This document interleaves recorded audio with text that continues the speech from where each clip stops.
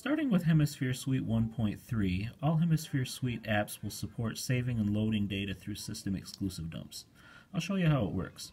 I have Darkest Timeline open here, and I'm going to record a quick sequence just through a couple channels of maths. Now I've got my data in there, and I want to save it through system-exclusive. So over on my computer here, I have SysEx Librarian open, and you can use any system-exclusive librarian software. I'm going to choose Record Many because the Darkest Timeline uses 4 system-exclusive dumps. So now we're waiting for the message here. To initiate the dump, I just go back to the main menu. So I long hold the right encoder here, and I go back.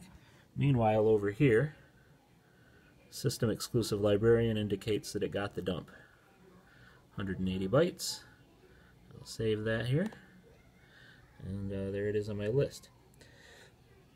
To get this back, the first thing I'm going to do is clear out the timelines so you can see this from a blank slate.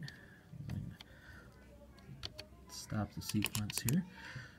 So now, on the System Exclusive Librarian, I choose Hemisphere as the destination, and then I just will play this file, and we'll see what happens when I do that. The file is loaded in.